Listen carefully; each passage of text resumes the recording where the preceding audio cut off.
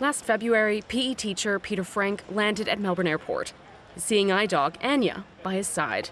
Just like he'd done dozens of times before, he joined the rank and approached the next available car, before he was allegedly turned away. And he said, no, you have to book an Uber pet. And I said, well, she's not a pet. And I said, she's an assistance animal, and what you're doing is actually breaking the Anti-Discrimination Act. And he point blank refused, wouldn't let her in. Then he says it happened again with a second driver. That one was a bit worse. The driver simply had his window down and said no and drove off.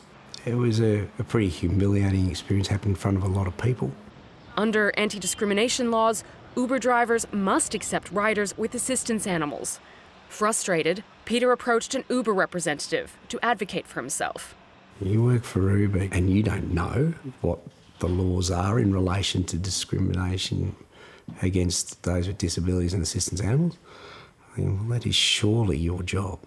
He says the experience scarred him, and he's on edge every time he orders a car. A 2022 survey by Vision Australia found 64% of handlers had been refused service by a taxi or rideshare service. Peter is suing Uber Australia and Melbourne Airport. He's seeking compensation, an apology, and change.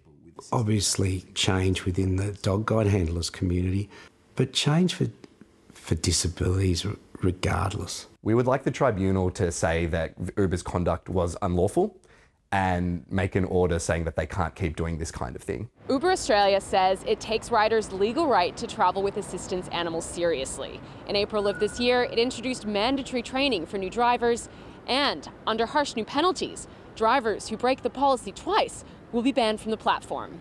In a statement, Melbourne Airport says it is sorry for Mr. Frank's experience, saying it was unacceptable. The matter has been filed in Victoria's Civil and Administrative Tribunal. Samantha Johnsher, ABC News, Melbourne.